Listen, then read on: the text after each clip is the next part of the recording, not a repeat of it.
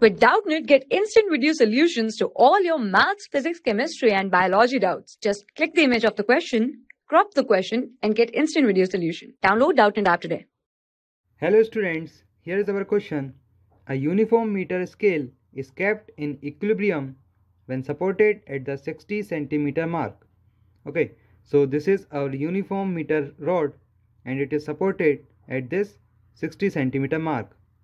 A mass weight of a scale is greater than, less than, or equal to the weight of mass m. Okay, so we have to tell that the mass of this rod is less than, greater than, or equal to the mass of this block, okay, which is hanging at this position of 90 centimeter mark. Okay, so let us take the mass of this meter rod is equals to small m. Okay, now it is given that this rod is in equilibrium. So for equilibrium, the net force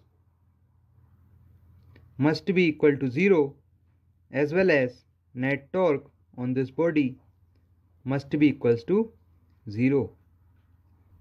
That means it is in translational equilibrium and rotational equilibrium. Okay. So now using this relation, that is net torque on this body must be equal to 0. Okay, so here we can see that if the total mass of the body is m and we know the center of mass for a uniform rod will lie at its center. Okay, so the center of this rod will be at a mark of 50 centimeter. Okay, that is at the midpoint of this rod. So we can suppose one force that is equals to the weight of this rod, that is mg, is acting in downward direction at this point. Okay, and here one force that is equals to weight of this block, that is capital mg, is acting downward at this point. Okay, and also a force due to hinge is acting on this rod in the upward direction, which is maintaining the translational equilibrium, that is net force equals to 0. Okay, so now we can find the torque about this point. Okay, so this force, let us take it to be F. This force F is at a distance of 0 centimeter. Okay, so the net torque due to this force will be equals to F into 0. Okay, now this force capital M is at a distance of, this distance will be equals to 30 centimeter. Okay, and it is acting in the clockwise direction. So we can take this clockwise torque as positive. So we have plus mg, it is the force, into the distance is 30 centimeter. So this is the torque due to this mass m. Okay, and now this mass of rod is also exerting some torque. Okay, and we can see that this is in opposite direction, that is in anti-clockwise direction. So we can write minus mg into the distance here is 10 centimeter.